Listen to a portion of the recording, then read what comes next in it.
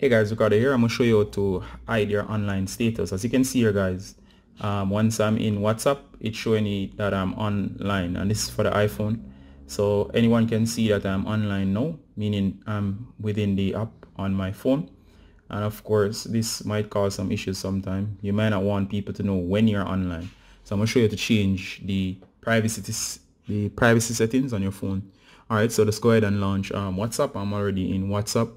In case you don't know where here I'm in chats. If you go to settings right over here, you'll see an option that is right here on your account. You're going to go into account. Once you're in account, you're going to go to privacy, since that is a privacy concern. And what you want to change is the last seen. Now the last seen, you can have only those people in your contacts can see when you have been online last. In other words, if the person is not in your phone, they can't see it. Or of course, you can put it to nobody, meaning no one can see when you're last online. Now notice a note here, it says if you don't share your last scene, you won't be able to see other people's last scene. So it goes both ways.